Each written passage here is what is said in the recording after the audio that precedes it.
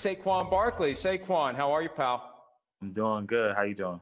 I'm doing great, and we've enjoyed seeing you in person the past couple of years at the Super Bowl. It's kind of a strange experience now. It's always nice to be around people directly. What's been the strangest aspect of this life in a pandemic for you? Uh, the strangest thing. I mean, it's just kind of facing what everyone's facing. Just not being able to go to the regular world and kind of being locked in the house, I guess you can say. But even though it's been weird, definitely there's a lot of positive things that came from it. You know, you can spend more time with your close ones, your loved ones, your family. And it forced me to do some things around the house that I was kind of pushing aside. And like for instance, to build a gym in my basement, it's a place where I could train last off season, and now right here, obviously with my rehab and be able to rehab also too. Strange football season, too, but the NFL got all the games in, and it came down to the last weekend of the regular season for your New York Giants. What's the mindset among your teammates, given that the team was in play for a playoff berth going into that final Sunday? Well, I think you got to look at it as the confidence has to be high, especially coming into next year. Even though our record wasn't what we wanted to be, and we didn't start the year how we wanted to start. At the end of the season, we still had opportunity to get in to make the playoffs, and that's honestly the goal. Everyone wanted to play for Super Bowl, but you can't do that without winning your division or without making it to the playoffs. And we had the opportunity. We played Dallas.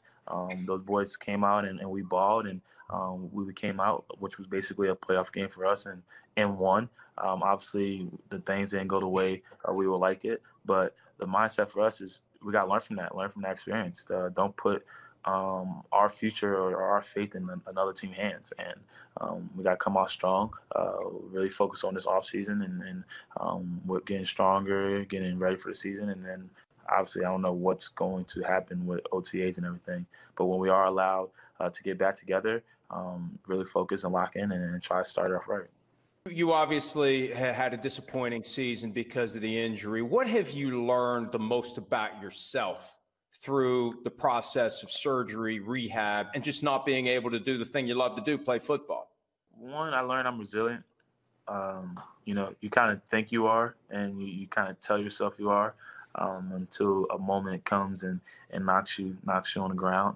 And you know, every single day I know how I'm attacking it, and I know my mindset, and trying to get 1% better every single day with the help of my teammates and the help of the trainers and patience. You know, I'm a guy that always was trying to go, like, let's go.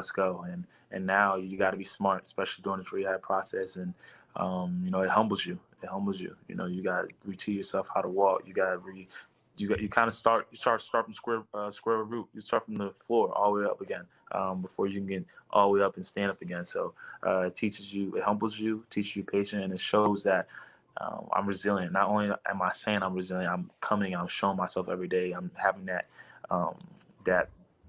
battle. I'm competing with myself every single day so far. Saquon, tell us how that experience turns into something tangible, something positive that you can use to be a better player when the time comes for you to put the uniform on and go out there and carry the football again. Well, you get to see the field differently. Watching it on TV or watching it from the stands or watching it from the up in the booth, you get to see the game different. You have a different appreciation of it just because it's been taken away from you. And, you know, you're forced to work on things that you may have not worked on before.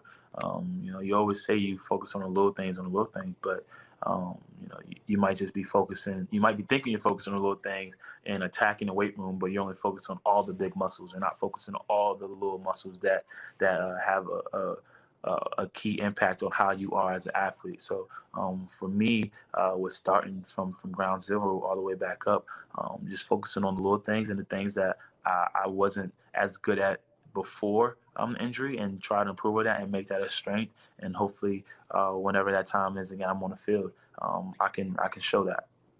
I saw that you said recently that you plan to do some workouts with Odell Beckham Jr. He's obviously going through the same thing. How helpful is that to have someone that you can compare notes with right now, real time, not somebody who did it last year, the year before, but somebody who's doing it right now? How much does that help you? Yeah, it definitely helps. I mean, it helps to have anyone that experiences injury, whether I'm talking to AP or even, one of my college buddy, Mark, who tore his ACL in college, and having conversations with him. But with especially someone that, we respect each other's games, but not only do we respect each other's games, but we're really good friends. And to be able to link up and rehab together for a little bit, I think this is going to benefit both of us. Adrian Peterson's the ultimate example. My goodness, he tore his on Christmas Eve, and he was good to go week 1 the next year and almost set the single-season rushing record. What's he told you to do and to how to handle this going forward? He told me you're gonna find out that you're gonna come better from this. Whether it's not just only football, but off the field, whether it's in your life, whether it's mentally, but also in football, you become better in this because you are focusing your force to train muscles that you may have not been training as much as you should have in the past. And you just get a different understanding of your body. So for me, it was just asking a lot of questions with the doctors and the trainers, and seeing where, the steps that they want me to take, and how much they want me to improve, and attacking it. You got to attack it, but you got to attack it smart. And that's something that he told me. And I'm very fortunate enough to be able to have a guy like that I could reach out and call any single time and know exactly where he was throughout his rehab process. We just finished covering a hiring cycle of 7 new NFL head coaches. Just a year ago, Joe Judge was one of the new hires. There's still a lot of people that don't really know what to make of Joe Judge and what kind of a coach he's going to be. How would you describe your head coach to someone who doesn't know him? He's a guy that's going to come in here and get the best out of all his players. And it's not just from what he's going to say. He's going to show it, and he's going to get the best out of you. He's going to push you. When you come to work every single day, you're going to find something that you're going to get better in, whether it's on a football field or whether it's in the playbook or whether it's just understanding the game as a whole. Even if you may be a well-known running back, but you're going to know special teams. You may be a well-known quarterback, but you're going to know special teams. You're going to know defense is going to know special teams. We're all going to know what we got to do, because at the end of the day, football is a complementary game.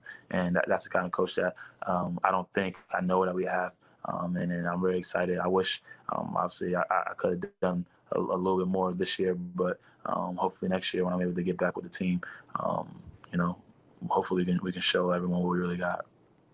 You've got 3 years in your NFL career, and you've shown that you can be among the very best NFL running backs. The window's open for a second contract. Do you and the team have any understanding about when that's going to happen? Is there going to be negotiation this offseason, or does everybody just kind of want to wait and see what happens in 2021? To be honest, that's the least of my worries, and then that's claiming on my mind right now. To even have that conversation, spark that conversation up, I'm really just focusing on, getting this knee ready, because I want to be the best player that I can be, hopefully better than I ever was for the New York Giants. Well, one of the benefits of being a great player, you get opportunities to make money elsewhere, such as being a spokesman for Oikos. Tell us what you have going on with them.